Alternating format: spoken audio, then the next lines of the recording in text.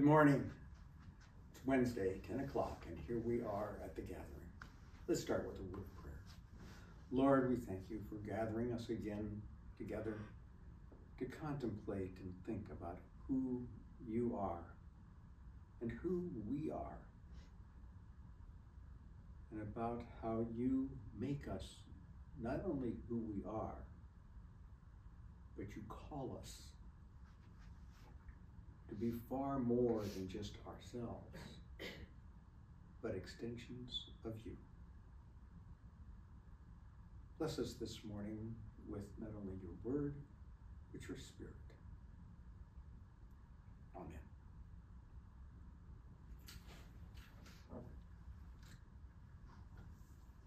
The scripture that came to mind this morning as I was contemplating this, normally on this Wednesday would be Deacon Grigori. He could not be here today. He had a commitment that he could not get out of. We will see him in 2 weeks. But it gave me a chance to talk to you about one of my favorite scriptures, but also one that challenges me. And I think it should challenge you too. It's a very simple scripture. It's only 3 verses. And it's at the beginning of the book of Matthew. Well, it's Matthew chapter 5. What we call, or what is often referred to as the Sermon on the Mount. And Jesus talks to them in some various terms which just really catches their attention, because he talks about blessed are you, and what we call the Beatitudes. And in those he says, blessed are you if you're poor in spirit. Blessed are you if you're hurting. You know, and we say what? What does that mean? And Jesus, if we think about it and really examine it, we begin to understand what Jesus is getting to. And I encourage you to read that first 12 verses of Matthew 5. But then he goes into Matthew 13, and I think he draws it together with Matthew 13. So here, when I read, let me tell you why you are here. You're here to be salt seasoning that brings out the God flavors of this earth. But if you lose your saltiness, how will people taste godliness? And then he goes on to say in the next one, here's another way to put it. You're here to be light, bringing out the God colors in the world. God is not a secret to be kept. We're going public with this, as public as the city on a hill. If I make you light bearers, you don't think I'm going to hide you under a bucket, do you? I'm putting you on a light stand. Now that I've put you on a hilltop, a light stand, shine. Keep open house. Be generous with your lives. By opening up to others, you'll prompt people to open up with God, this generous Father in heaven. I like the way he opens it. Let me tell you why you're here. Have you ever wondered why you're here? I know I have at times. Why am I here? What is my purpose? Why am I here with all of the experiences that are behind me, all the things that I've done, both good, bad, and indifferent, all those things which make me me? Why am I here with my uniquenesses, with those things which some are good, some are but God made me. And who I am, according to this, is good in the sight of God and special. You're special.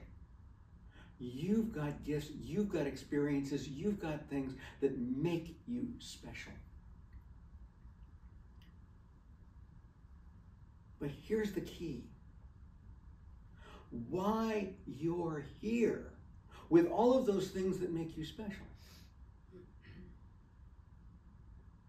is to be witnesses to the person or the being who made you special. And according to this, that person is God. You're here to be the salt seasoning that brings out the God flavors of this earth. Salt in itself really doesn't have a flavor. But if you put salt on food, it brings out the subtle flavors that you might miss if they weren't there, if salt wasn't there. What Jesus is saying in this passage is, you were created to be a person who, by your life and by your words and by your love and by your grace and by your helping other people and by you being you, can show other people things they've never thought of or didn't see before.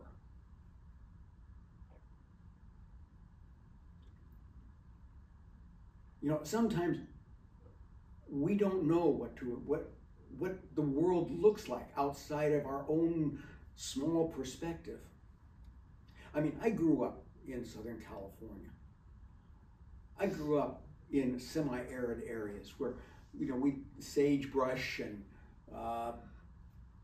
you know, just nothing around, very little around. If man didn't plant it, it wasn't there.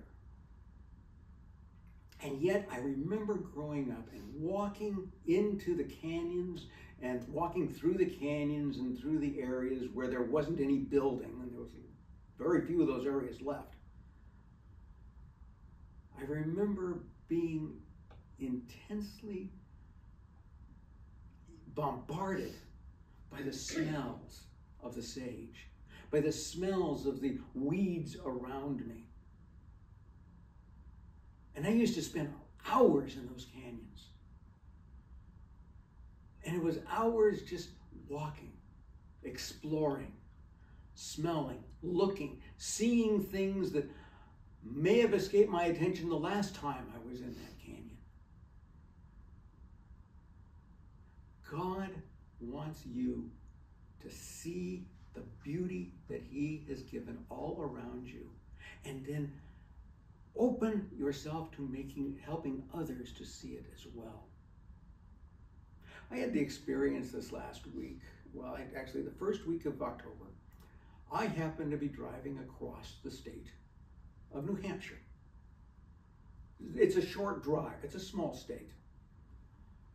But we spent a couple hours driving across the state of New Hampshire. And I happened to hit it just at the right time.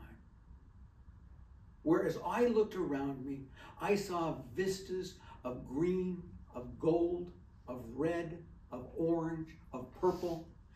Every color you can imagine was reflected in the foliage of the trees all around me and off into the distance.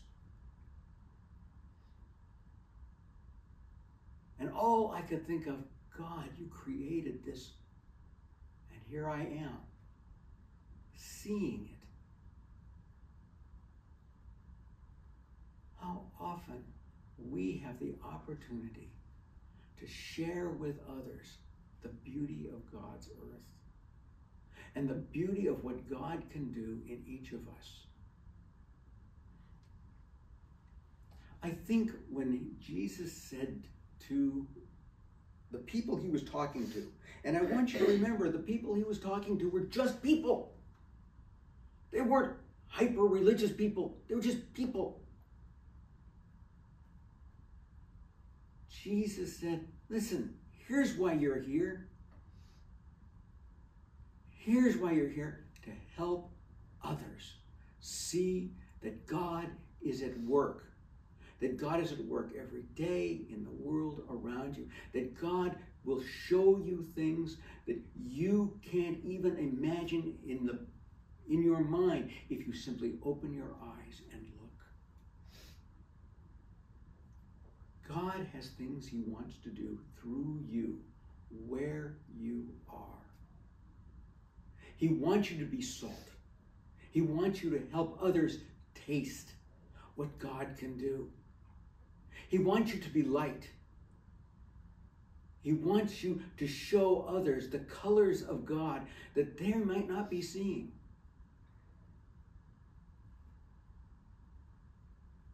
If you just are within yourself and never share what God has done in your life, and it may be just simple things, or share about the beauty you see around you, share about the beauty you see in people around you, others will begin to see it too. And it'll change your life and theirs. Here's why you're here. It says, you're here to be salt, to open up the flavors of the earth to those who aren't tasting them. You're here to be light, to bring out the colors of the earth to those whose eyes are darkened by fear or by hopelessness. That's why you're here. All of us are called to be people who are both salt and light to those around us. Let's pray. Lord, we thank you that you show us things that if we open our eyes, we see and are just amazed. Lord, open us up to look around us, to see the trees, to see the mountains. Open us up to see the beauty and the quirkiness of the people around us. Open us up to laugh and enjoy each other. Because when we do that, we find ourselves becoming salt and light and changing our world. Amen. Hey, God bless you. And I'll see you next week. Looking forward to it.